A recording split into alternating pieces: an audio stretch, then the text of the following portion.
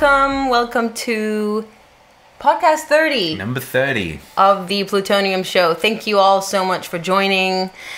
If you're new, welcome. And if you're a regular, welcome back. And yeah, I'm quite excited about today's episode. And initially, it was, when you start off a new week, you never know whether you're going to have enough topics to talk about. But then I think we all know exactly what happened this past week. But before we get there, as usual, if you haven't subscribed already, don't forget to do that. Little red button down there.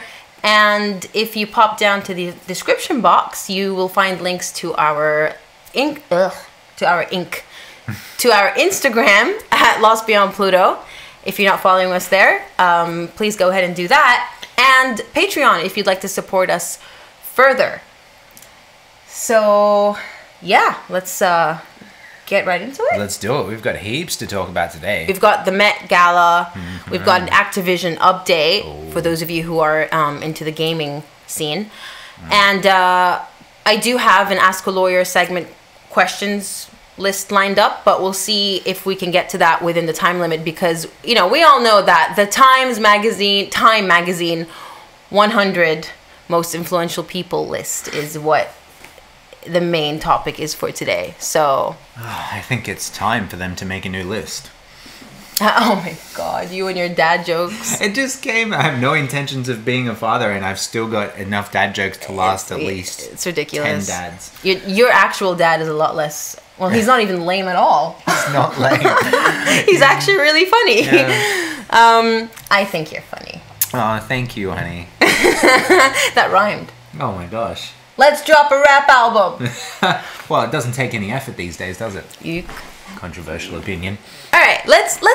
So about the Met Gala, I'm not a fashionista. It's not something I follow. It's something that's always kind of been shoved down my face ever since I was aware of it as a teenager, I suppose, maybe even when I was 11 or 12. And to be honest, it's the only show or event that I always found a bit dystopian, or maybe more than a bit dystopian. Ever since I was a girl, like a little girl, I loved the Oscars. I didn't mind the Grammys. Like it was, I get it. You dress up, you go to an event, an awards ceremony. But this one, the Met Gala in particular, I don't know.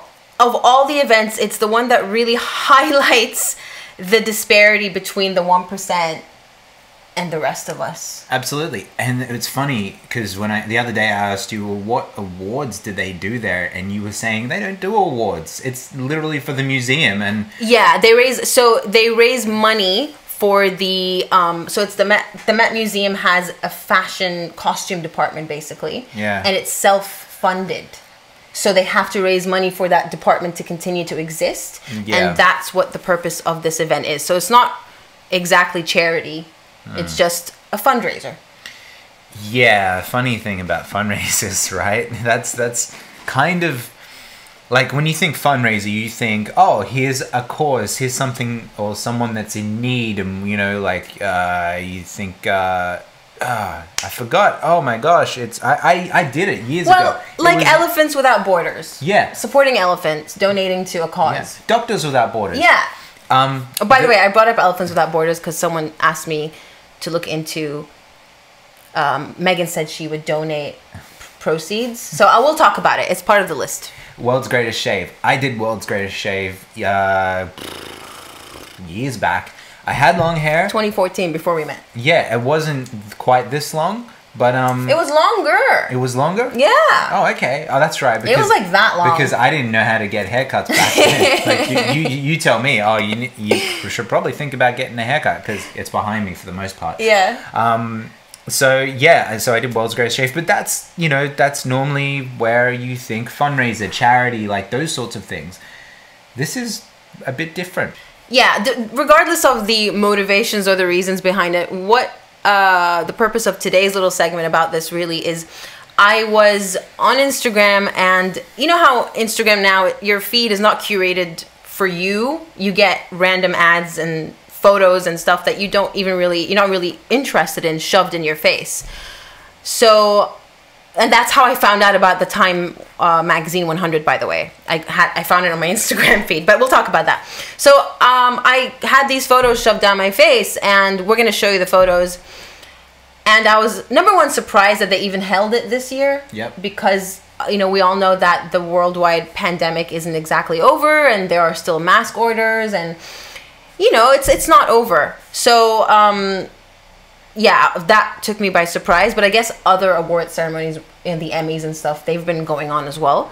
Yeah, so almost as if it doesn't really matter too much so long as you're in the 1%. What's yeah, the pandemic? I mean, people said that about Obama's 60th. It was unmasked completely when people had issues with that because their children under 12 are being forced to wear masks in school for 8 hours, and you know they can't breathe properly, but the elite can go to a birthday bash. I don't know if everyone was vaccinated. There are rumors that, not rumors, there are reports that some people were not vaccinated or double vaccinated. So there are, I mean, I think, I don't want to get political, but it's undeniable that there is, like, you know, one set of rules, and we're going to see this in playing out in today's photos. One set of rules applies to the 1% or to the, you know, rich and famous, and an entirely separate set of rules applies to the rest of us. And because of social media, we're all becoming so aware of it, and it's causing unrest. Absolutely, as it should, because it's not right. It's not right. You know, I agree. If there's a public health order mandating masks, then that's what just needs to be done, including by the 1%. I mean, just the general notion of treating people lesser, right? I mean, that's something that as humans, it's not okay. Why do people feel as if they should be treated with respect naturally, right? Like, you shouldn't, when someone says something horrible, demeaning to you, right?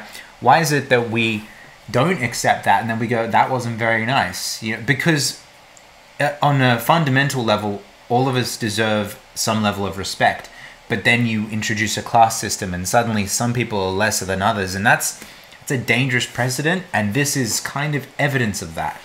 Well, look back at history, the world's always been like this. There's Absolutely. always been a class system, a caste system, you know, a hierarchy since humanity existed, since the dawn of time. So another thing that I have always thought about the Met Gala is it reminded me of the Hunger Games. Yes. And way before, like, you know, when the first Hunger Games ever came out, and I saw how they dressed in the Capitol and how there was a huge difference in the fashion between them and the districts. Yeah. And I started thinking of the Met Gala every year as the Hunger Games kind of Capitol event. Yeah. You know, where the citizens of the Capitol go, and that's how they dress up, and the rest of us, you know, mere mortals, are just nowhere to be seen or in the background, you know, fixing up their dresses and stuff, right? Yeah, absolutely. So I thought, you know, a lot of the time we think that we are the only ones thinking a certain way, or not like, oh, I'm different. No, but it could be a stupid thought, and you're like, I'm probably the only one who thinks this way. Yeah. And then I found a meme on Instagram of, you know, the celebrities at an event at the Hunger Games, at Pan Am's Capitol. Yeah. And I was like, oh my God, it's an actual meme. So it's not just me. So that's what we're going to do today. We're going to pick out whether it's a character from Pan Am's Capitol or an actual celebrity in America. Because I don't know, is there a difference? I feel like that dystopia is our reality. Yeah. Now more than ever. I don't know if it's always been this way, and now we're older and we're opening our eyes to it, or whether the pandemic is really making it apparent. Because while these celebrities are getting all dolled up, and it's $35,000 a head for a place at the table in this event, incredibly expensive. Only the most, you know, it's, I think, the most exclusive, one of the most exclusive events, and one of the most expensive, and these celebrities don't even pay a cent because they're advertisements in and of themselves. So they're advertising a designer, or they're YouTubers who somehow made the list, by the way. And I read that YouTube paid for their seats at the table because they're promoting YouTube. Of course they are promoting YouTube, while also suppressing creators. Oh, would you look at that?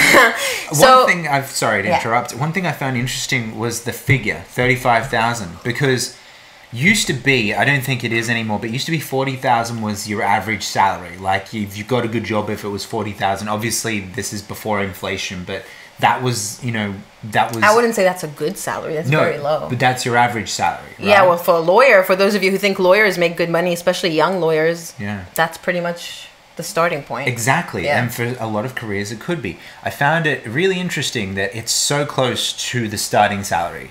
It's to make sure that... Yeah, it's as if, like, if your salary... If this is your entire salary, don't even think about it. Yeah, I don't know. I mean, I don't know what goes into the budget and coming up with that sum, but whatever it is, I think we'll just start off. So, capital or New York? Number 4 coming up. That's Cardi B. Oh no, I gave it away. She's not a fictional character. Oh my gosh. You know, I can imagine about 10 homeless people would probably find that comfortable to sleep on. Jeez. It's just... Oh, and I just want to make a point. We're not making fun of the fashion. I guess we'll just keep going so you can understand the point of this. Number 3. Number 3. There we go. Spectators. In Pan Am? Or in the real world? I don't see a difference. See, this is what I'm saying. I don't see a difference either. So, number 5? I mean, yeah. I mean, this is really tame for Gaga. Number 10. I think you can do them in order until 13. In order? Okay. At this point. That's Lily Collins. Yeah, that's Lizzo. I don't know her. I don't know these two, but they were so capital. No, wait. Now let's go to Effie. Down there in the blue. They're right there. Yeah. Yeah, I think that's more tame. It is more tame. I think that's more like... That's more put together. That's let's do the quilt covers from Rihanna. Which one? The 15. 15? Look at them in their duvets. Oh my gosh. And then Serena Williams. She's a good friend of Meghan's, apparently. Which number? 16. 16. Yeah, it's just madness. I mean, it's crazy how much they look like they're in the Capitol. That's what I mean by madness. Priyanka Chopra, number 14, is also Meghan's good friend, or at least she used to be. Look, it could... Even the person behind her, that really colorful, you see that? Yeah.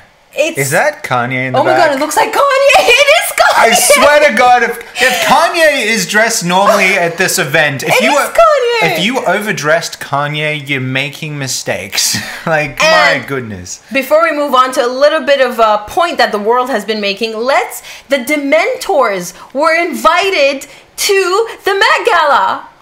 The Dementors, Harry Potter. Look at that. Man. I mean, while we're on the topic of inclusion, right? That's why they're all so far away, because if you get too close to a Dementor, you get all those bad, horrible feelings like you're a shell of a human. Yeah. And they might suck your soul out. Yeah. I actually feel better with the face covered than whoever's underneath the face. I feel better not seeing. You don't know who it is? I know who it is. That's why I'm saying it, because... You know what? At least she's wearing a mask.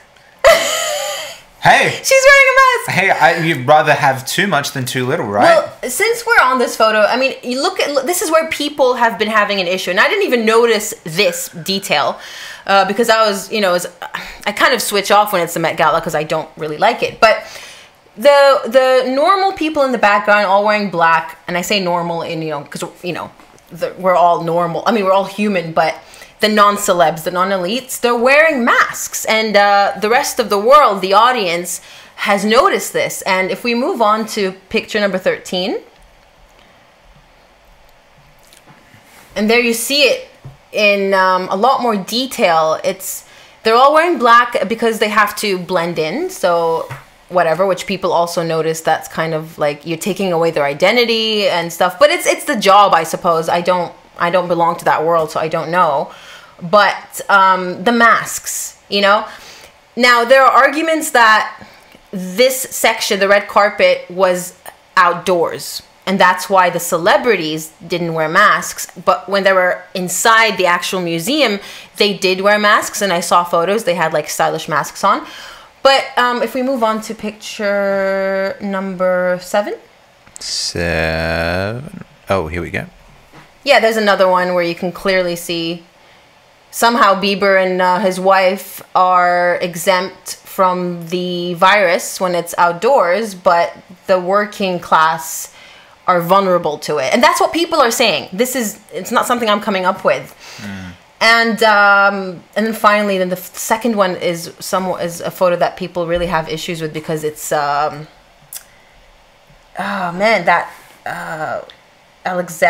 what's her name? Sorry, I'm not into American politics. Alexandra, what? I'm so bad. Ocasio-Cortez or something? No, Alexandria Ocasio-Cortez. Yeah, I wasn't actually pushing that on purpose. I actually didn't know. So, I know her face, but... Yeah, people you can see the masks in the background, and she really, she's really a pusher for wearing masks.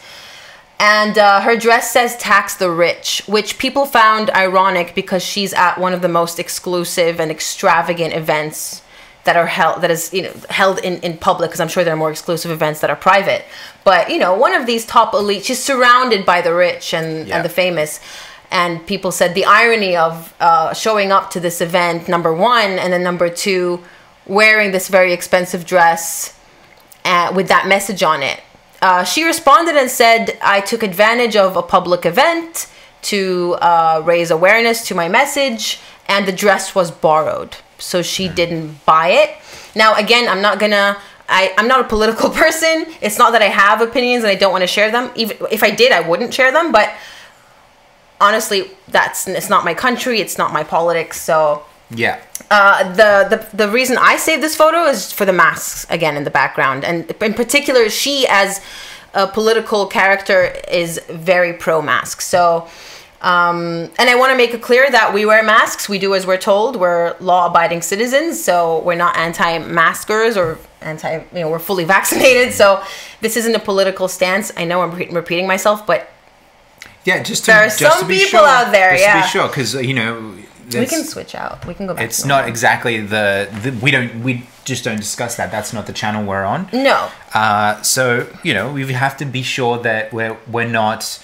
A lot of people, especially when it comes to YouTube, a platform where things are censored and very much suppressed, often putting things between the lines is the way people communicate their messages. So you have to say when you're not putting things between the lines. Yeah, exactly.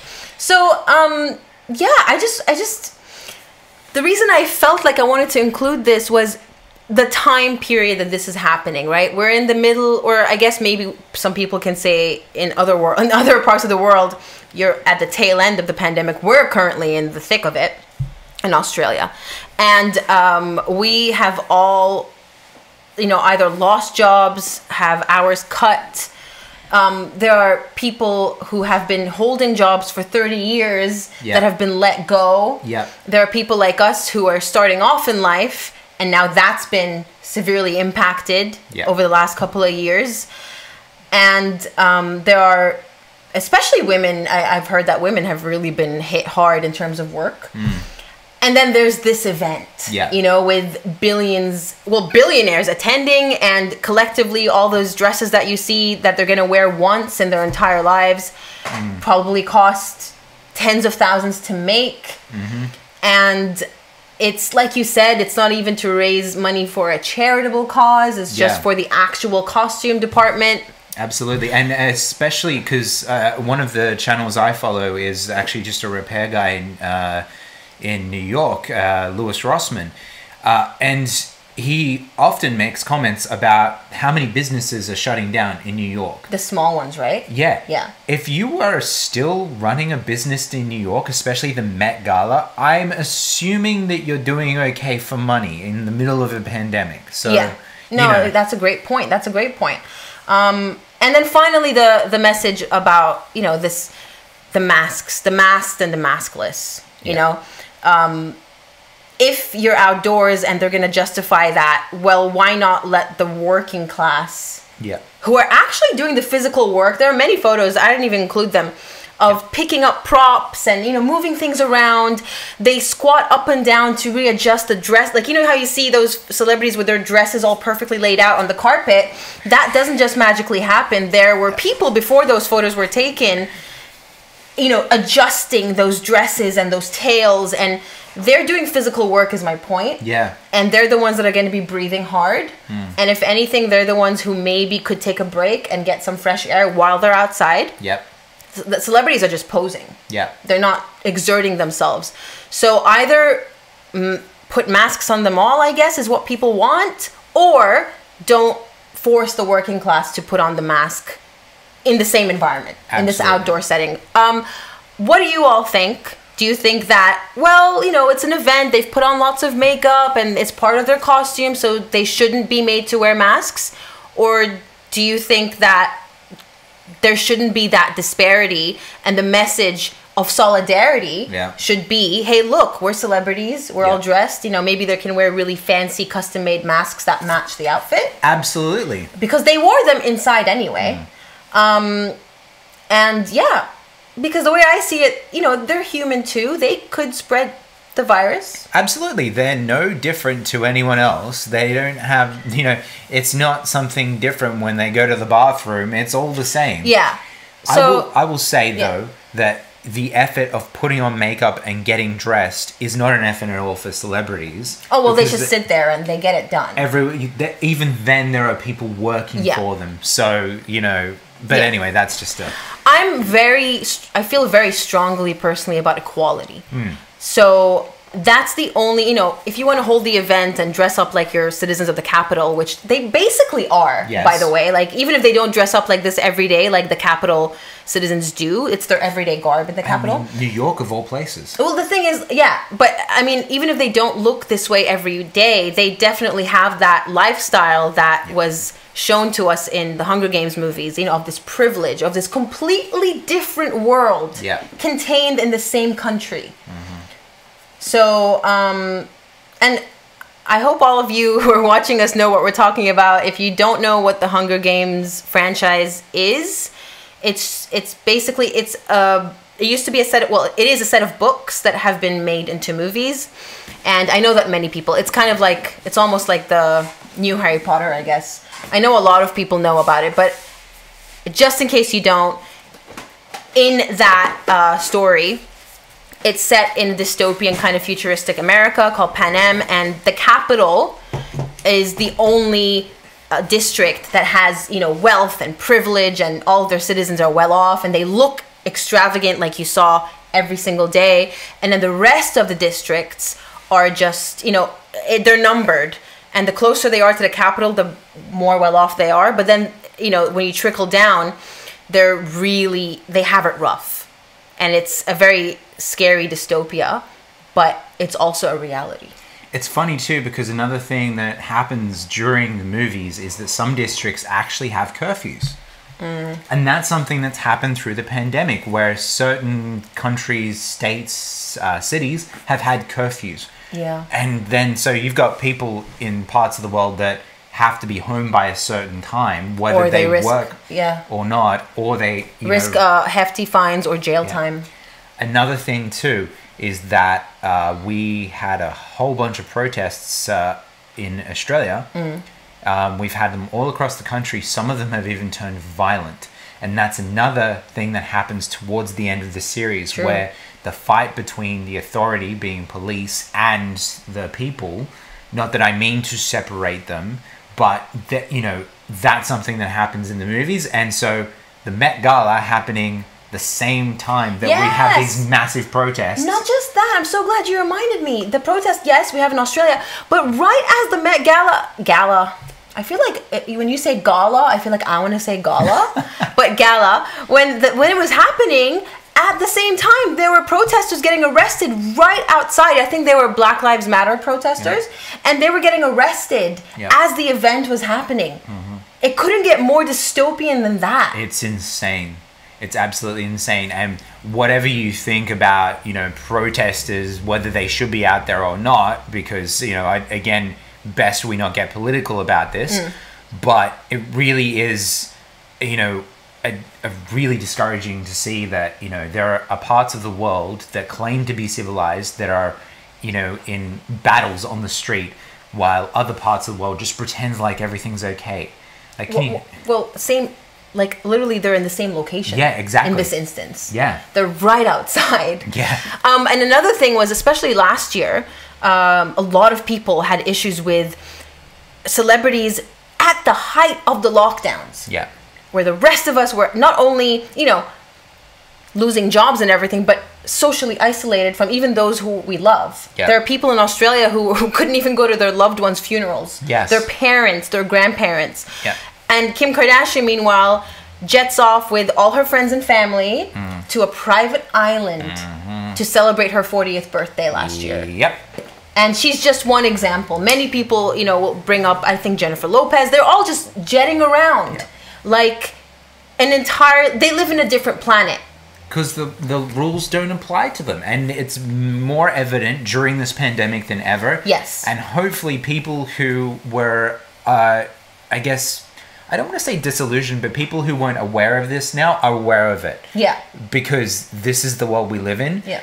And I don't know what we can do to make a change in the right direction, but I think not worshipping and glorifying celebrities as much as the media would like us to is a good start. Well, I think social media is really helping with that because they're so accessible now that all of us, especially no, not all of us, yeah, we see them as more human. Yeah. Because they're on social just as we are. You can actually comment and they'll read it. Sometimes they get hurt, and I'm not saying let's hurt them. No. But they do because they're human. Whereas before, and sometimes they bite back and they respond to you. Like Jennifer Lopez did that recently. And it just shows that they're human just like us. I think that's the good side of social media. Whereas before, there was this barrier of, you know, the gossip magazines can say all the crap they want, but the celebrity is shielded if they don't read it. Yeah. You know what I mean? I remember actually someone roasted Kim about something. They said, Chloe, whichever one, I don't know. One of them. But they picked on one of them, and the rest of them came back at them. But it looks like they were like in a high school, like the things they weren't, you know, somehow high and mighty about it. No. They were insulting the person who came at them as if they were in high school. Yeah. So hopefully, when they're humanized that way, people will stop seeing them as another, like, you know, like higher. Yeah. Oh, I can't even talk. Like they're better than us. Yeah. Like they're a different species. Like they're gods. You know what I mean? Worthy of worship. So, yeah. Yeah. I'll just quickly do this shout out because I went and got these. I might need your help holding them up. Let's see. I'll go. You hold those two in that order. What are we paid by? No, but who makes these? That's a good question. Is it Warner Brothers? Lionsgate. Lionsgate. Yeah, okay. It's Lionsgate. So being that it is one of your favorite movie series, where did I buy these for you? I think I did. Oh, there's a glare. Yeah. So 4 movies, and they did the thing where Harry Potter did, and now everyone else has to do it, where they split the last part into 2 parts. It's actually a trilogy. Yeah. But part 3 was split into 2 movies. Highly recommend if you haven't watched them. Absolutely. No matter how old you are, they're one of those movies where honestly, it's for everyone. Yeah. And I think especially now, if, you know, it's going to hit home. It's going to be a little too close to reality. Yeah. No, for real. It's crazy because just 10 years ago when they were coming out and they were all their age, honestly, I never thought that anyways, I think we're lingering too much on this topic, but this, you know, again, dystopia, this huge gap between the rich and the poor is only getting bigger and bigger. And this movie is a good symbol of that. So shall we move on? Let's do it. We do want to talk about Activision. Absolutely. Before we get into time 100 most hypocritical, sorry, I meant influential people list. Oh, man. Yeah, but I mean, there can be bad influences, right? Alrighty, so let me just pull up this article. I doubt that's what they meant, but okay. That's not what they meant, but yeah. No, I know. Alrighty, so on the Activision front, because, you know, it wasn't enough that they've already got 2 lawsuits after them, let's add another one. So this is from Bloomberg. Activision Blizzard's labor woes grow on union complaint to NLRB. What's NLRB? It's one of the, I believe, bodies to protect employees in the States. And I think it was established as far back as like the 1930s. The act was established in 1935. Yeah. Yeah. So, a union has filed a federal labor board complaint against Activision Blizzard Inc., opening a new front in the legal battle over workplace rights at the video game maker. The employer has threatened employees that they cannot talk about or communicate about wages, hours, or working conditions, according to a copy of the complaint obtained through public information. The document also accuses Activision of illegally telling staff they can't discuss ongoing investigations, threatening or disciplining employees because of their activism, deploying surveillance and interrogations targeting legally protected activism, and maintaining a social media policy that infringes on workers' rights. Activision didn't reply to requests for comment. So that lawsuit just came through, and especially after the protests and... Oh, sorry, I forgot to put the timer back on. Especially after protests and the entire, cyber world turning up in arms against them. Like, this was a physical protest. We showed the image a few episodes back. So the fact that they have completely tried to make it almost... it's like a dictatorship. It's like a regime. It is the absolute example of corporate greed to tell people that they can't do things that they should have the rights to do. You know? I don't think it's greed, it's corruption. Absolutely. Because it's not necessarily monetarily. I guess, at the end of the day, it's all about the money. But this is just limiting their employees' rights. Yeah, absolutely. I mean, everything's about the money. It's all about the shareholders. You know what I mean? They have to make them happy. And they will lie to the shareholders. The shareholders... They've already lied. And then there's a lawsuit. There's a lawsuit from the shareholders. Yep. Because they just want to make sure the shareholders are happy. They don't care how many children they psychologically damage through their gambling tactics in video games. Or how many employees off themselves. Yeah. Because of SA. Yeah, absolutely. Or how many employees they let go while their CEOs get hundreds of millions of dollars worth of bonuses. It's disgusting. It's just... It's disgusting. I mean, they keep digging a hole for themselves. That's what confuses me. It's like, it's bad enough what happened the first time we talked about them, the harassment and SA complaints. Yep. And then they lied to shareholders, and then they have that lawsuit to contend with. And now this. And they were destroying evidence too. That too. Yep. And now this. Yep. It's insane. This company, I mean, the CEO needs to get sacked ASAP. And this is the thing, because because Bobby Kotick seems to hire so many politicians as board members, in Fran Townsend, who was pro-torture, for example. Yeah. That's exactly what they would do in a government. They would burn and shred documents, right? If they were incriminated, because the government is the law, and so they are above the law, right? Yeah. So these guys really think they can just do what they did back when they were in the White House, or back when they were in whatever government agency they were before. What's Bobby Kotick's background? I have no idea. I think I think it's something to do with businesses. But this is the other point too. How many CEOs of companies have anything to do with what they're making? None of these CEOs have anything to do with playing games, and it is so obvious to every person who plays games. It's like, I don't know. To me, I think that if you were the CEO of a publisher of books, right? I would hope that you're a reader. So at least. Yeah. Right? Yeah. And, Andrew Wilson of EA, who release, a whole bunch of gambling disguised as sports games. I would hope that at the very least, Andrew Wilson, who is unfortunately Australian, I would hope that he would at least play sports games. Yeah. But I don't think he does. And I think that this is a huge problem. These guys are in charge because they make shareholders happy, but that means that the industry is doomed. I mean, it's like, I don't know. It's like how many people at Disney don't watch movies? You know what I mean? Yeah. Anyway. All right. Yeah, no, they're I wouldn't be surprised if everything comes crashing down. Actually, no, because EA was such a controversial company, even just like around the time we met, even before 2014. Yeah. But they survived, and they I think they even fixed their image. It's funny. I was talking about this with someone else the other day. That it used to be the unholy satanic trinity of video game companies was EA, Activision, and recently Ubisoft, right?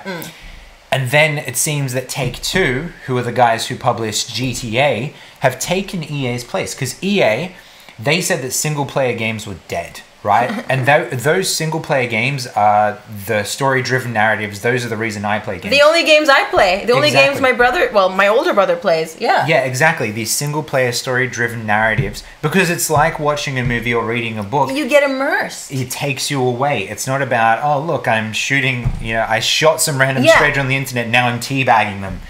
By the way, teabagging is just pressing crouch repeatedly over their head. That's the thing, right? That's the push. We'd rather you be shooting each other than get immersed in a story. Yeah. But then EA's turned around. They had the Star Wars license for so many years and they released almost nothing. Yeah. So they were the only people who could make Star Wars games. They released one game which was sort of alright, Battlefront. Then they released Battlefront 2, which started the entire loot box dilemma in governments. Yeah, I remember governments started taking notice of the fact that the games were aimed at getting children into gambling. Yeah. And now, because of all that controversy, EA made a story-driven game, Star Wars Jedi Fallen Order, and it was a great game. And then they also made, I think it received great reviews, Star Wars Squadrons, which was a multiplayer game where you fly around in different, spaceships from the Star Wars universe. Yeah. I don't play it because I don't play multiplayer games, but apparently that received good reviews. It was good, okay. So they were capable of it. They just remastered all of Mass Effect. Yeah. So they're capable of it. I think the difference here, though, is EA was never accused of SA and harassment. And that, you get into really dark accusations. Maybe Activision can't get out of this because of the nature of the criminal nature of the accusations. Whereas EA was more like, yes, obviously gambling is awful, especially if it's targeted at children. If you're an adult, do what you want. But it's just not the same as an employee offing herself on a retreat because of the harassment from her colleagues. Absolutely. Because at the end of the day, when you are a parent, you can make an informed decision about what games your children play. Yeah.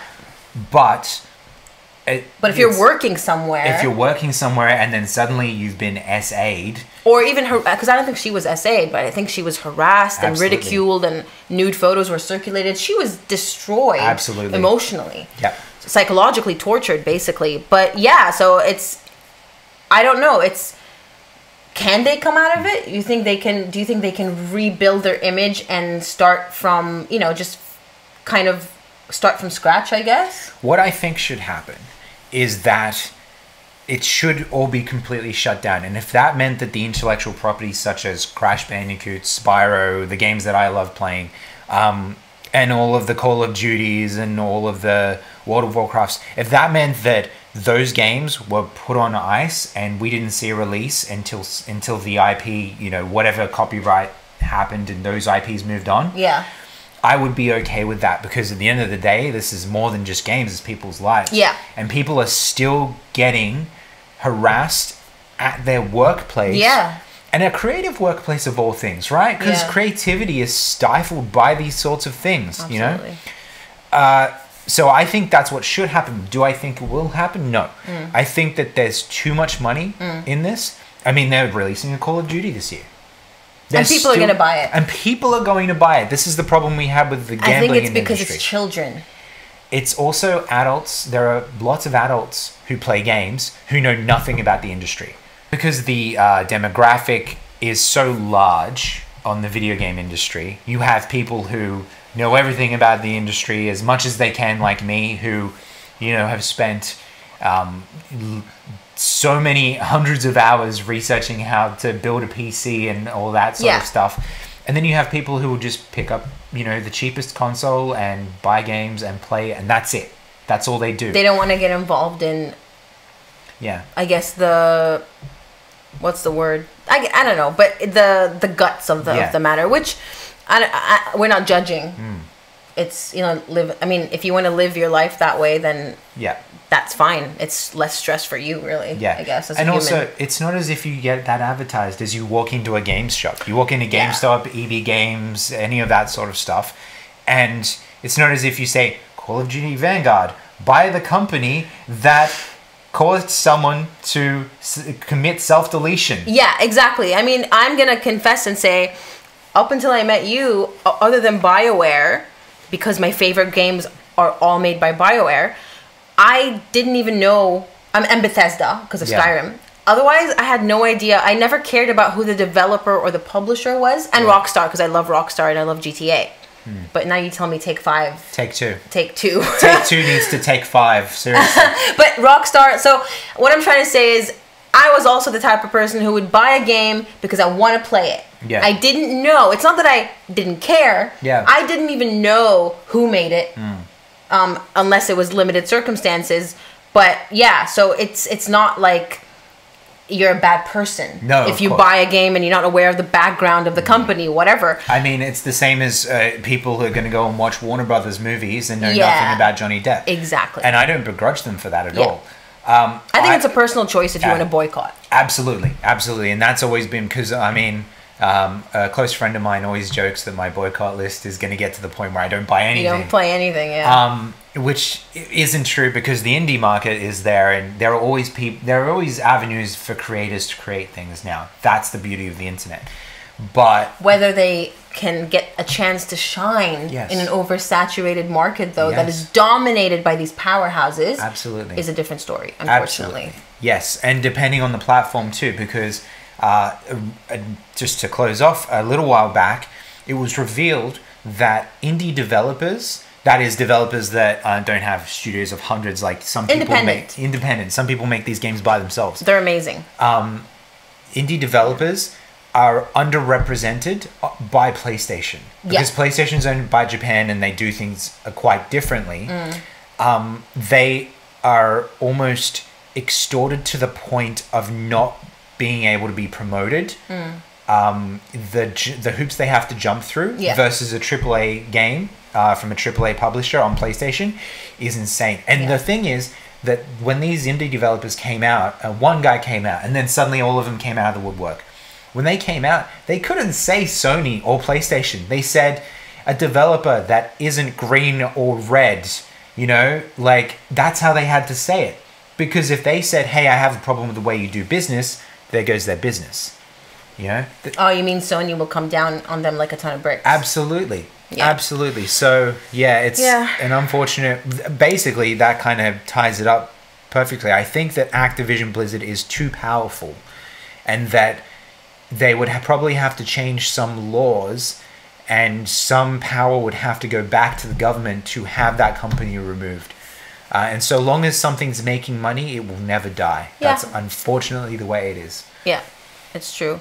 And on that comment, because we are both independent musicians, it's the same in Spotify, where millions of independent musicians don't get a cent or just get cents. Yeah. And then people like Meghan and Harry get $100 million deals. Yeah.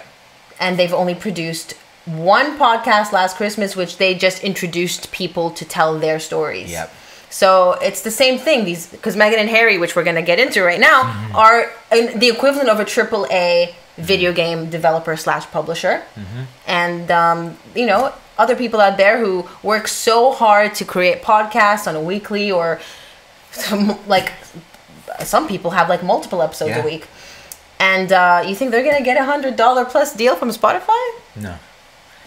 So they're not going to rake in the money because they're nobodies in the world of the glitz and the glamour. Funny you should mention Spotify, because a little while back, the CEO of Spotify came out and said, just for some context, the average cycle for a musician, for a band, right? U2 does this like on the clock, is every 3 years they'll release an album. Nickelback used to do it. Yeah. No, Lana did it more every year. Yeah. I think, there was another one too. I think Dream Theater might be on that cycle now. But basically, it's an average of 3 years, give or take. Now, this gives the band time to write songs. This gives the band time to tour. This gives the band time to, I would hope, go and be with their families, have some of the off-season. Yeah. CEO of Spotify comes out and says, if musicians, who, by the way, doesn't matter if you're a famous musician on Spotify, you still get paid shit, right? Okay. And, right? He came out and said, well, if you really want to make it, you better release an album every year. So you're saying that U2 doesn't make money on Spotify? A lot of big acts don't make as much money as they do on Spotify. And sometimes when you find that an artist that you like isn't on Spotify, it's because, I'm not sure if it's changed. This could have been years ago now that I'm saying. But he came out and said, you need yearly releases. Like, give me all the content. When he's already like stifling that. But what were you saying? So they don't, it's not a good income stream. It's not a good income stream. No. Again, I'm not sure if it's changed, but there was a time when a particular band that was somewhat famous came out and said, we make diddly squat on Spotify listens. Okay. And I saw a comment saying, from a person saying, oh, I love you guys. I listen to you on Spotify all the time. Yeah. And I was like, we're not on Spotify. So I actually did a quick search to make sure no one's illegally uploading our stuff, but no, I did do a trial with the first podcast, but yeah, we're not on Spotify, so I'm kind of concerned. Who are you listening to? Yeah. All right. Should we get into it? The creme de la creme. Get into it. Look, first of all, I do, so this is the Time magazine, Meghan and Harry, most influential people, right? They're on the list. And not only are they on the list, they made the cover, which don't worry, we're going to display it and analyze it. And I purposely withheld watching other YouTubers, apart from Lady C, because I can't help myself. I love watching Lady C. I want to convey my own opinions about the images, because I've seen a few memes here and there which are funny too, and I'll see if I can pull them up later if we have time. But everything that we will both say in relation to these photos is completely organic, and because there's just so many opinions out there, and I didn't want to get influenced and biased about it. So first of all, full disclosure, this is basically, it was in the morning, a couple of days ago when it was first announced, and I was on Instagram drinking coffee out of this very mug. And my first thought when I saw, it wasn't this image. Let's bring up the one where they're both standing there, number 18. That's 18? That's the one that Instagram threw at my face. Okay? Yes, because that's another thing too. We should do a Facebook segment because Facebook's in deep water recently. Oh, okay. All right, yeah, here we go. All right, so this is the photo that I first saw. My first thought was it was a CGI or fan art, one of them. The way my brain computed it was this is not a real photograph because it is that heavily photoshopped. Then I read the caption. Meghan and Harry times 100 most influential people. And I literally choked on my coffee. I almost spat it out. That was my initial reaction. And then my second was Zach.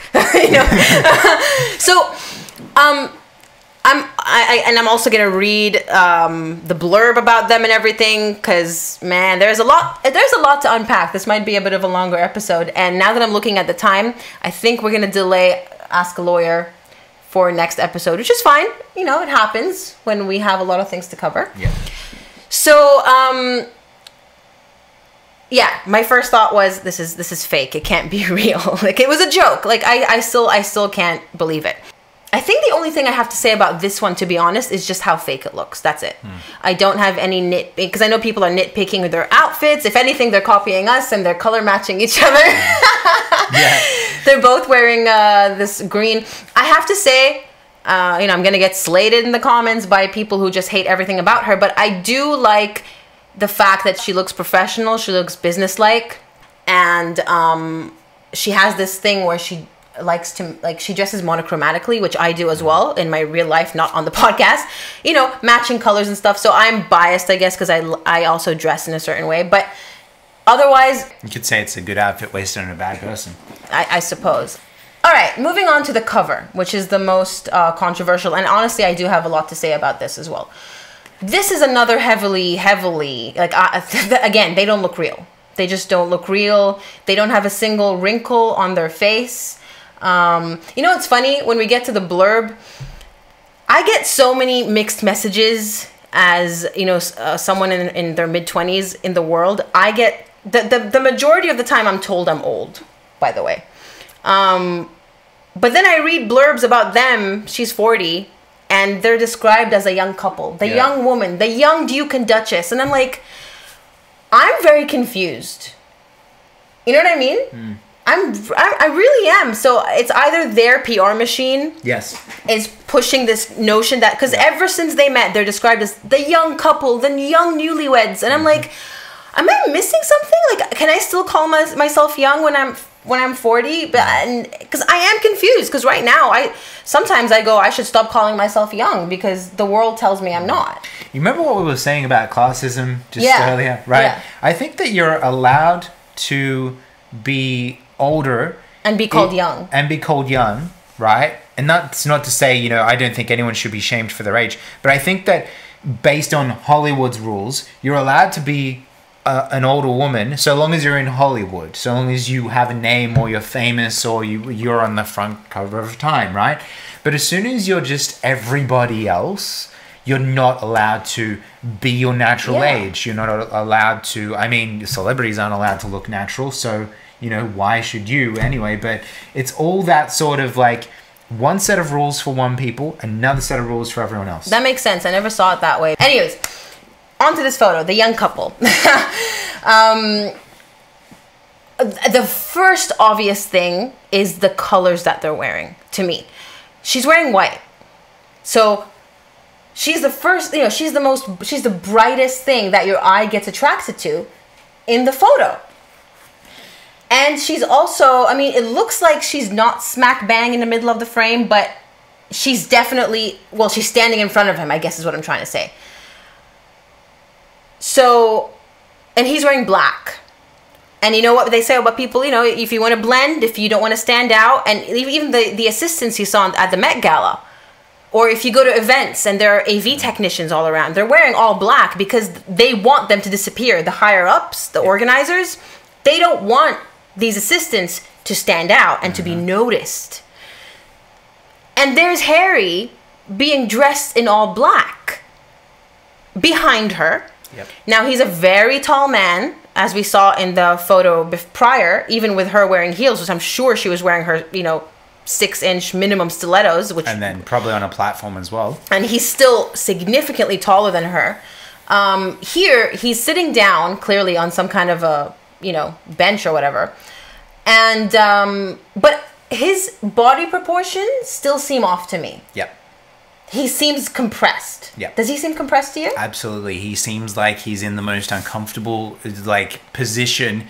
And it's kind of, it's almost a metaphor for what we've seen in their relationship, is that he has to bend and twist and turn to fit what she wants. To the point where it makes him look lesser than her, even though, you know, obviously the shot looks like it wants to get them on the same eye level. But you know what's funny? I've seen a lot of shots where a strong, powerful woman, you know, she might have been shorter than her husband, boyfriend, fiance, whatever, but they don't. A strong, powerful woman isn't threatened by a man's height. Well, exactly, because he can't help. Men are bigger and taller than women, so I don't know if they manipulated him, which I'm only guessing. It just, to my eye, it looks unnatural. I don't see why they needed to, because even the shape of his head, they're the same size, and I don't know if they have the same size skull, because you know, they're a man and a woman. I mean, there are some extreme circumstances like me where you have a huge square face like I do, and it's actually bigger than Zach's head. but having said that, I'm also quite tall. So, but in their case, we know that he's huge and she's tiny. So people, I mean, Lady C, because I'm gonna, full disclosure, I watched her take on this, and she did notice this too, and she went, they're trying to put them at, as you said, the same level, when in reality this wouldn't be the case. Even though he's sitting down, the size of his head's not going to shrink magically. Let's do this from memory. When William and Catherine take photo, right? I'm assuming Catherine is shorter than William because... even though she's very tall. If Harry's tall, then that would obviously mean that William's probably tall as well. And do you ever see William bending down to match her height? Well, I'm pulling up a photo now. No, it looks very natural. Well, they're sitting here, so it's not quite. But, okay, it looks natural. Well, they haven't posed for a mag... Oh, there. Right there. Right there. Yeah, all right, come on. Let me open that. Hold on. Let me just open it in a tab first. Yeah. Okay. Let's pull this up. It's very similar in... Future king and queen. And does she look like she's threatened by his height? Yeah. No. She doesn't. In fact, even better is that they're holding each other, and it gives me the impression that they're a unit. They are a couple. They are together. They are stronger as one. Not that one serves the other. He's not holding her like she's an accessory, and he's not not holding, and she's not bringing him down to try and get above him. And they're standing on equal footing, if that makes sense. She's not in front of him. Yep. I think this was released to honor on the occasion of their 10th wedding anniversary as well, by the way. So, it's day and night. Yeah, let's switch back. Let's compare to this. Oh, and yeah, exactly. And there it is. It's one, very unnatural, very photoshopped, very artificial, and very much trying to convey the message that Harry cannot be taller than her. Yeah, and then the memes, because obviously I couldn't escape them.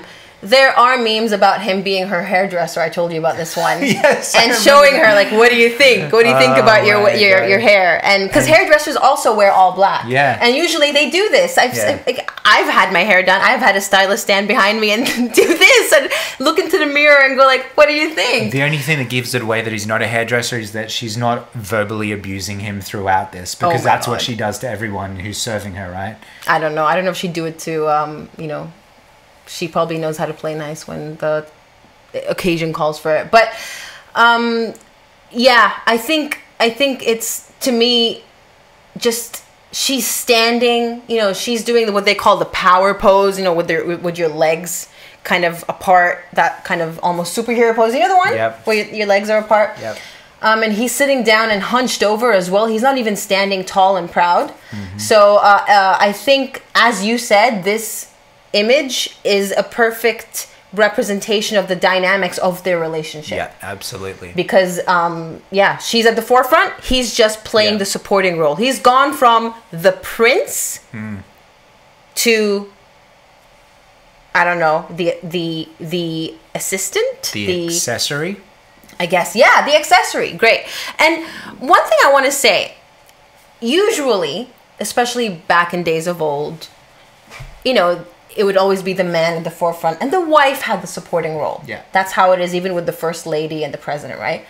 And they say behind every great man is a great woman. Yeah. So if this was anyone else, let's say this was a woman who was a politician or who was a president, and her husband was actually just supporting her in that role, I don't know if I'd have as much of an issue about her standing in front, because she is the leader and he just happens to be the husband. Yeah. It's kind of like how Prince Philip, when he was alive, may he rest in peace, he had to always...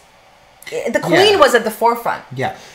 But it was deserved. That's the stature that they both found themselves in, right? Yeah. So there is a time and place for it, but it certainly isn't when Rachel's in the room. Not only that, she was, a commoner. Yeah. He elevated her. Absolutely. And she's done nothing but be a homewrecker. So it's the relationships, the family relationships. Yeah. But so that's what I'm trying to say. If this was well deserved, then maybe we should start normalizing when it happens because it has always been the case in history when a man is always at the forefront. And I'm all about equality. So if a man gets to be at the forefront with a supporting wife, then why shouldn't a woman be at the forefront with a supporting husband? But that's not what.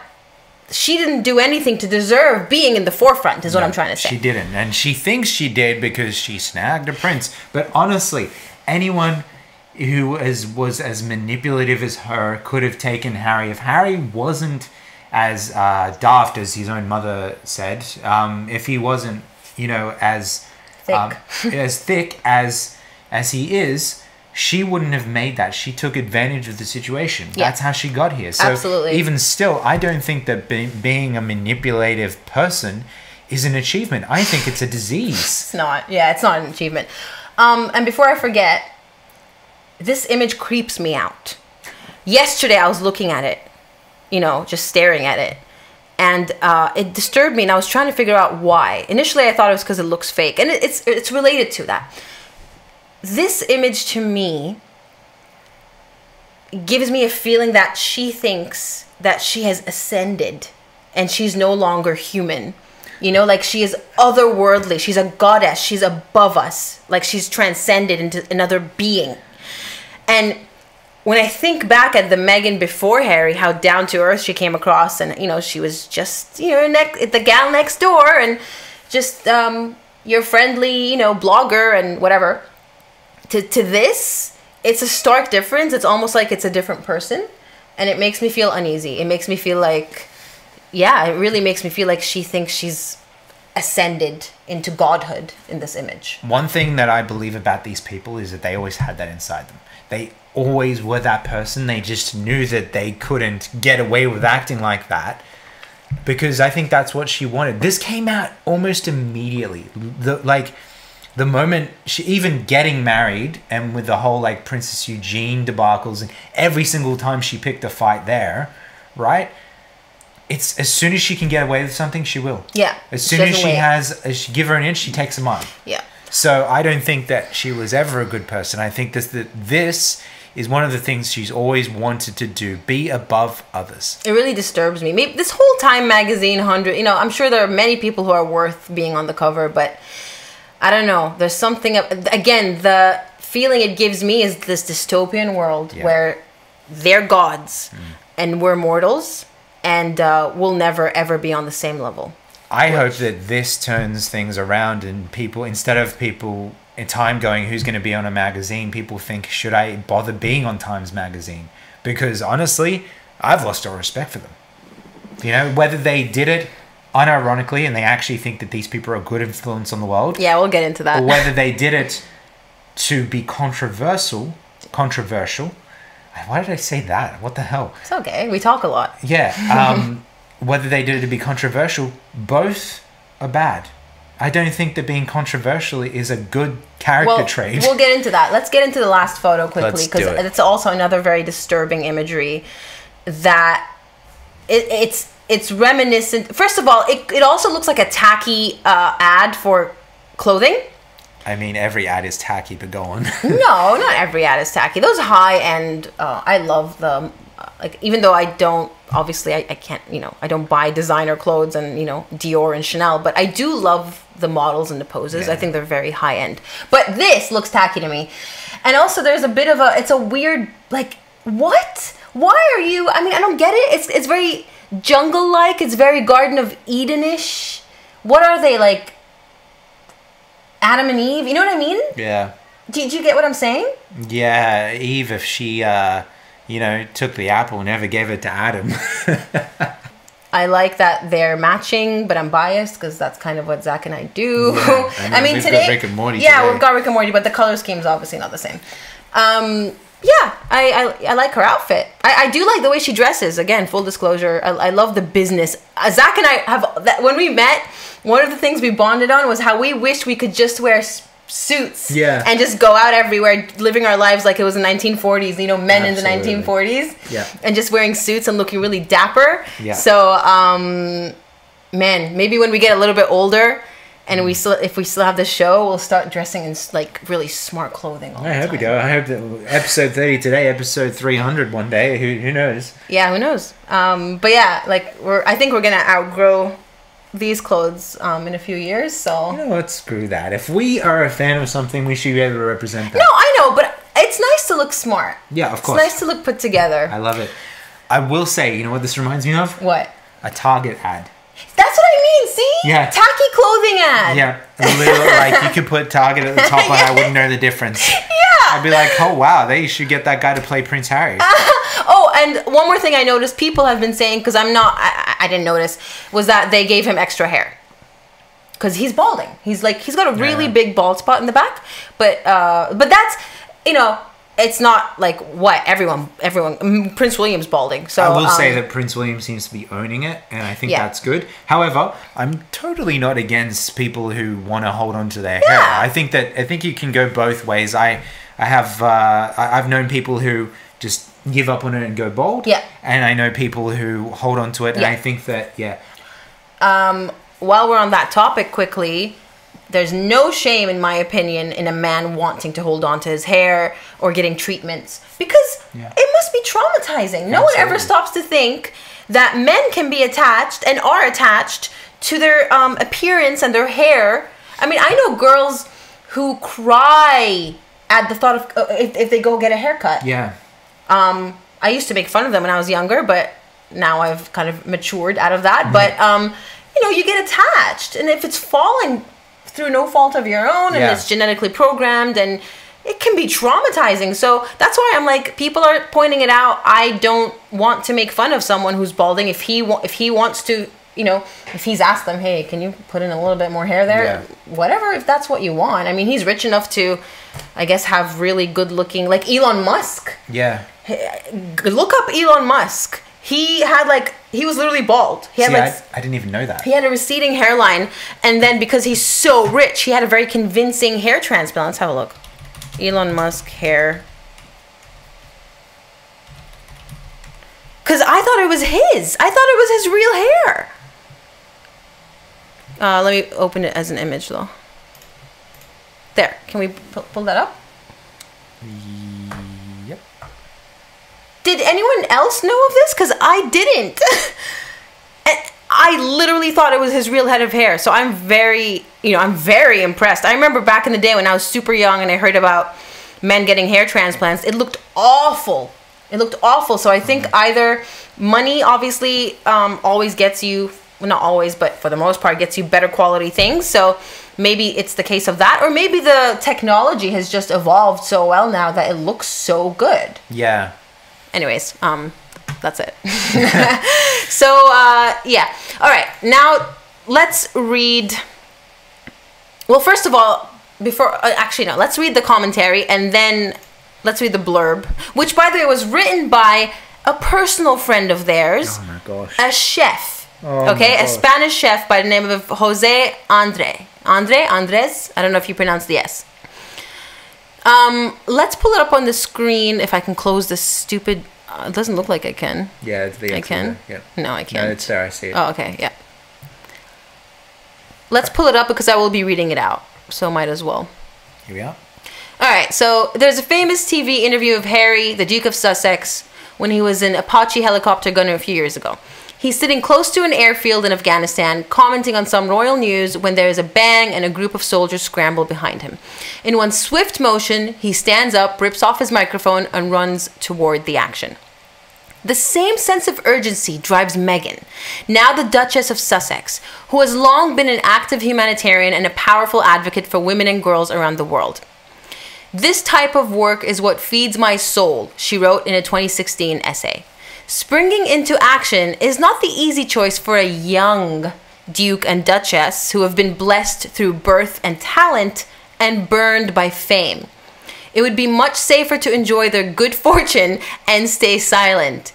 Your friend Jose is telling you guys what you need to do. Can I also just say right there, off the bat, this article opens by looking at Harry's accomplishments or something he's done good and immediately taking it away from him.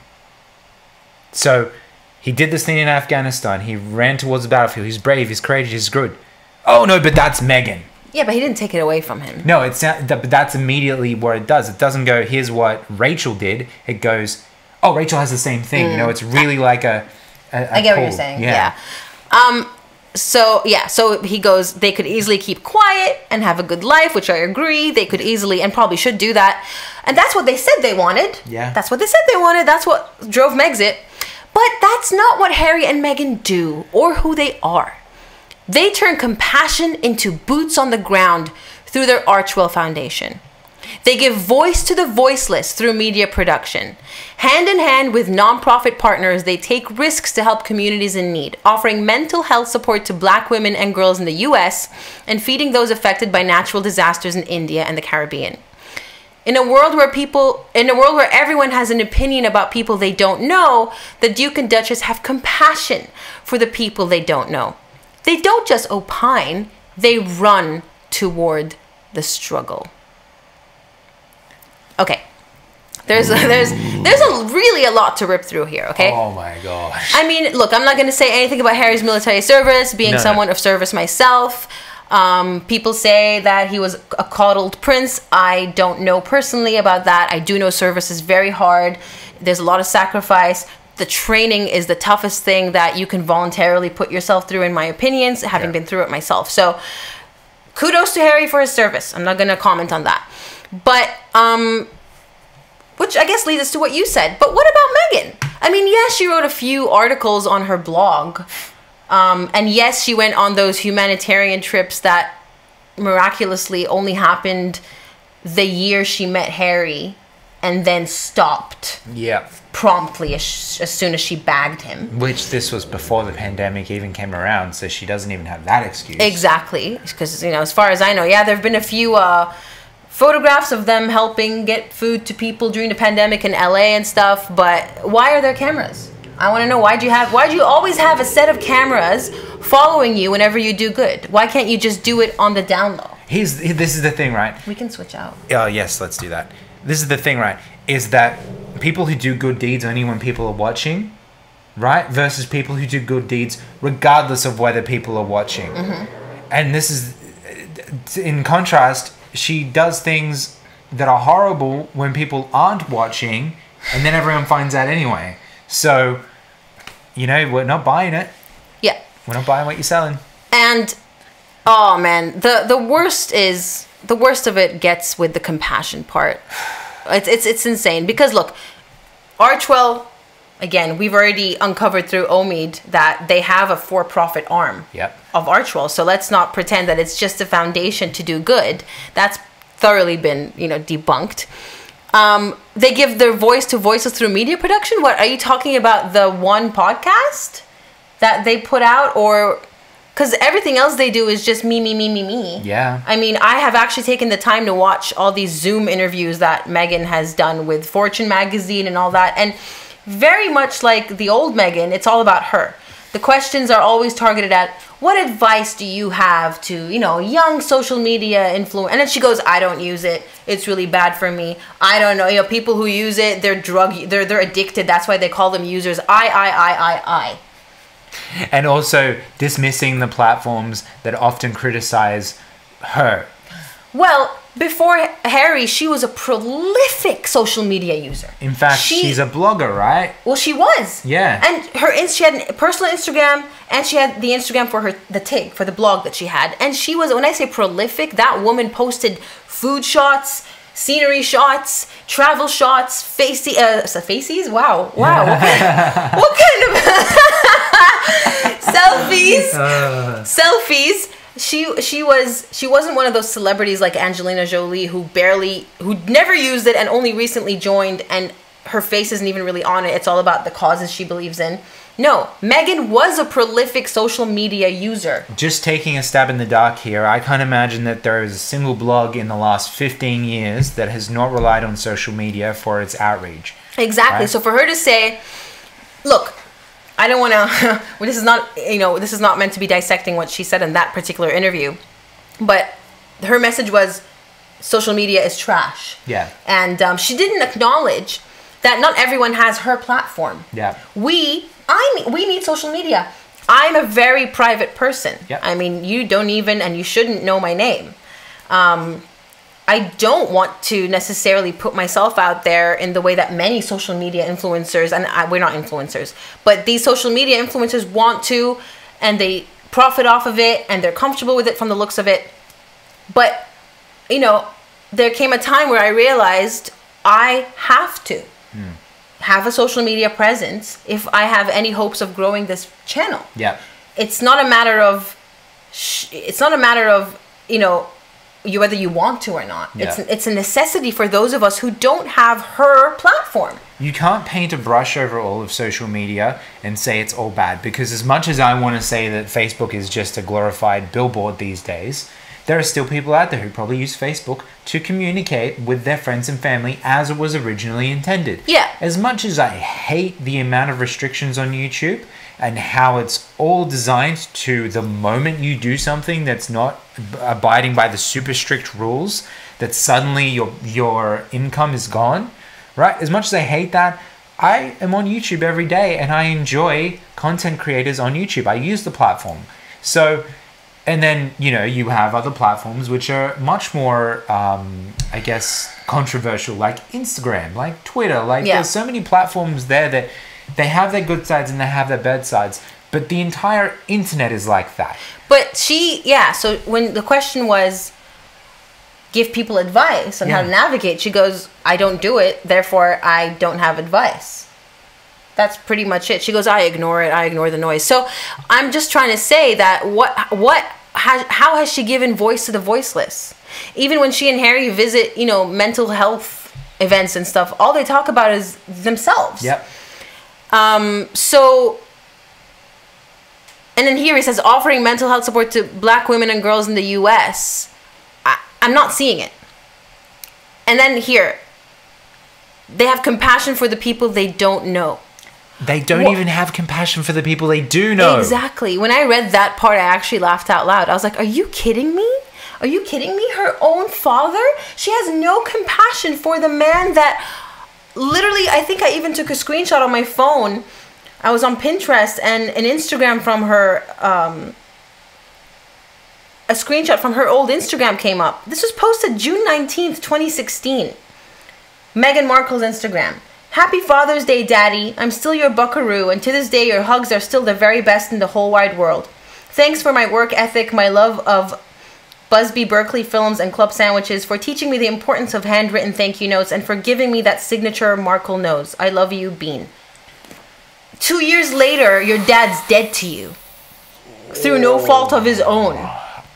It's whatever suits. It must have been a year where praising your father was going to get you extra publicity. She praised him all the time. Even in her UN speech in 2015, she gave a UN speech for UN women. And she brought up her father. She's like, my father is a feminist and, you know, he instilled these values in me. She never mentioned her mom once. And her mom accompanied her to that event, by the way. It was all about her father. Maybe he was supporting her financially. Yeah. He was benefiting her in some way. He must have been. Because she was so about her father.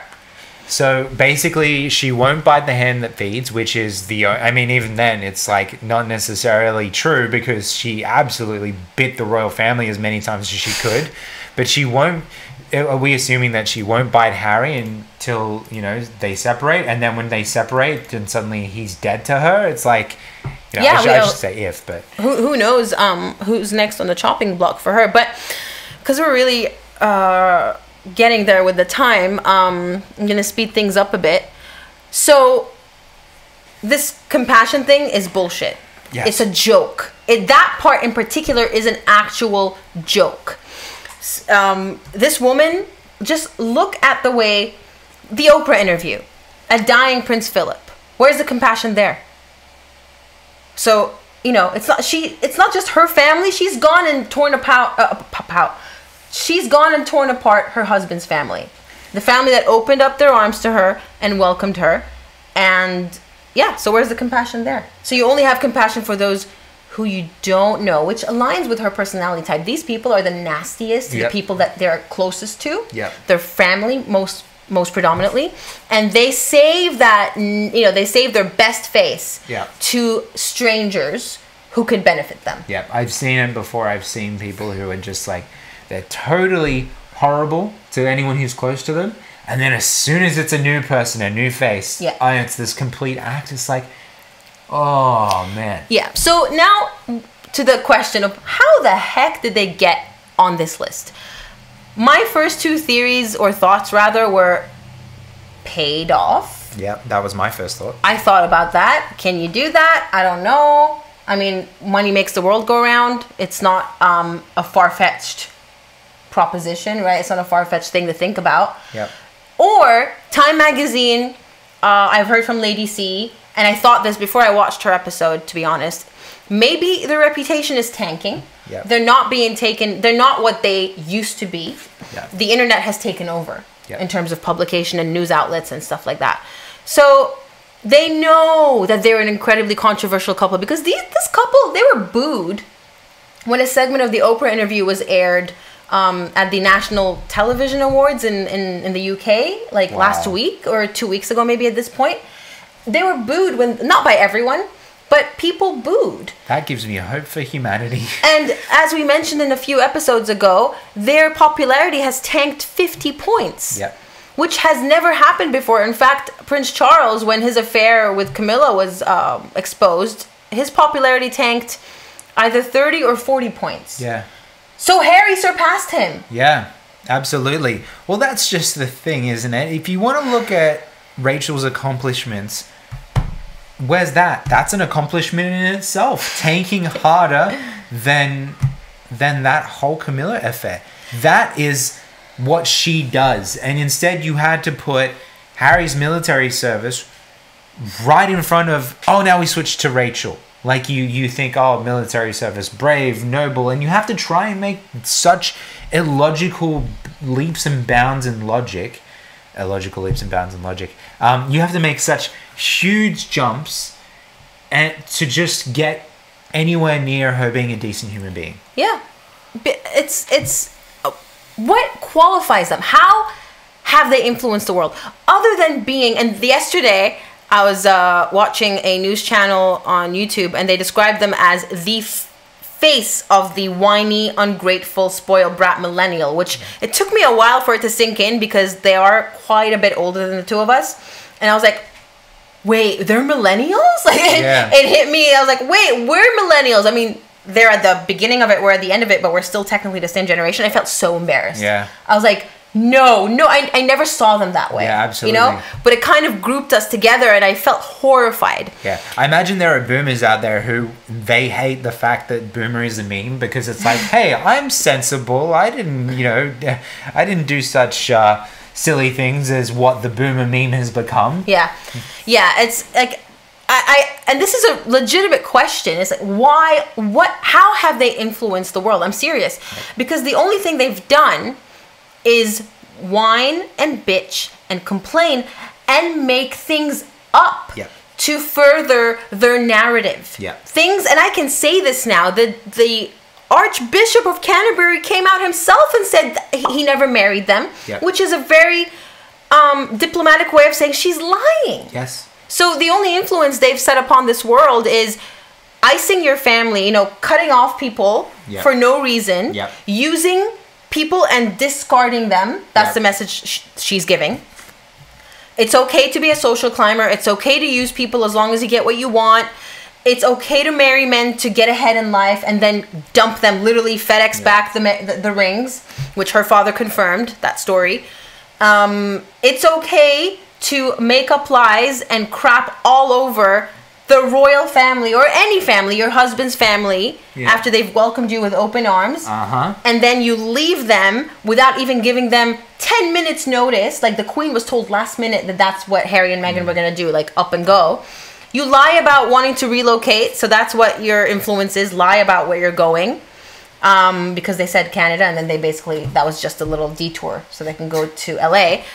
And then you set up this huge interview full of lies and rumors and accusations that probably sped up the death of a 99-year-old I entirely agree with that. in hospital. I think he might have likely still been alive today if it wasn't for the stress that Rachel put on that family. We don't know that. He was very old and Yeah, of very course, frail. So of we course. can't say that. But maybe it sped it up. It definitely contributed to the stress of a 95-year-old queen Yeah. who is also, newsflash, a human being. Yeah. She's human. One of my patrons told me, you guys have made me see the queen for the first time, like in a human light. Yeah. You know, they feel sorry for her, basically. And I was like, well, that's what she is. Yeah. She's human. And where is the compassion there? And that is the only example that this woman, and unfortunately her husband, have set, in my opinion. Compassionate people don't need to constantly ask others to call them compassionate in Times articles. Their actions... Time, there's no S. In Time articles. Their compassion is what speaks volumes. Their action in compassion. The same with generosity. The same with being a good person. People will say what your actions prove. If you're a liar, we're going to call you a liar. If you're a traitor, we're going to call you a traitor. If you're a tyrant. If you're a tyrant, you'll be called a tyrant. It You know? doesn't matter. I mean, look at dictatorships across the world where it is illegal to talk negatively about the government, yet it still happens because people will call out the truth. If you want to be generous or known as a generous person, be generous. Don't just have people write articles about you. If you want to be remembered for good things, then do good things. Yeah. And I'm just convinced that this is... Yeah, I think Time Magazine are just taking advantage of Yes. their clickability. People like, as much as people dislike them, as, we all still talk about them, and people want to hear about them personally. I also, if I see one of my favorite YouTubers talk about Meghan and Harry, I'm going to click. Yeah. That's just how it is, and they know it, and Time Magazine knows it, because specifically this year, these people are not well liked. No. Globally, more times than not, I hear people say they're sick of them, they just want them to go away. Yeah. The Obamas didn't even invite them to their birthday bash. Yeah. And, even Hollywood's not accepting them. Yeah. I'm not seeing them on the scene. And people are like, oh, it's because they probably are rejecting all these invites. Please. Over my dead body, they rejected an Obama invite. Oh my They gosh. didn't even receive one. It's well known. Catherine and William did. Oh, well, there you go. They didn't go, obviously, but Yeah. they got an invitation. Yeah, But absolutely. these two didn't, because they're an embarrassment. It's now a liability to be associated with them. I mean, where's Serena Williams? I haven't seen her come up and, Serena Williams, the tennis player. Yeah. She was very tight with Meghan pre-Harry. And then, when things start to go south and Meghan started to show her true colors, even those high-ranking celebs are like keeping their distance, Well, So it looks like it's time for Time Magazine to hopefully take a hit in credibility across the board, maybe even take a hit in sales, to show that perhaps maybe putting someone on the front cover who is basically preaching do as they say, not as they do, isn't a good move, especially because normally when you say someone will be on the front of a Time Magazine cover, I would go, oh, what have they done? Yeah. I would actually genuinely think that person has done something with them. Now I will question every single person on the front of Time Magazine. I will go, gee, I wonder what they're actually doing there. Yeah. But having said that, just because someone's on the cover of a magazine, Elizabeth Holmes was on the cover of Fortune magazine and many other publications in 2014, 2015 as this CEO is out for blood. And she was, people took her seriously because her face was plastered on a magazine. She was the reason that I lost all credibility for TED Talks.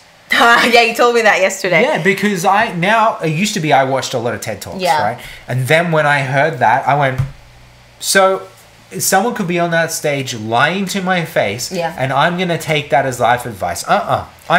You've lost credibility. You've lost my trust. Yeah. Bye bye. So, I guess what I'm trying to say is, look, it's being on the cover of a magazine, especially nowadays in today's world, it's not that big of a deal as it used to be, and it doesn't legitimize someone. That's why I brought up Elizabeth Holmes. You think the fact that she was on the cover of Fortune magazine is going to come up in the trial as oh no, she's legit. Look, she was on the cover of all these magazines. Yeah. People are outraged over this cover, over this, over Meghan and Harry. If anything, this is only going to serve to tank their popularity further, because go all over the internet. This is a joke. Yeah. People are actually boggled, like their minds are blown over how this happened. I mean, you have the Piers Morgan Ofcom victory. Yep. That proved she is a tyrant who is trying to stifle freedom of speech. Yep. Of a journalist, no less. Yeah. And whose job it is to tell the truth. To even voice his opinion. Yeah, absolutely. So she failed on that front. Oprah interview was booed at an awards ceremony. Yeah. Their popularity is an all-time low, and then they're on the cover of this magazine. Really? So that's what makes me think it's a cash grab for Time magazine, and they just want controversy, which it is causing. Yes. Absolutely, it's causing controversy. Mm-hmm. It's all over the internet now. We're all talking about it. So I'm not taking it seriously. It's it's laughable. It's the most ironic publication other than Elizabeth Holmes that I've ever seen. Yep. And it's just honestly, I think it's really serving it's proving to be a negative, really, for them.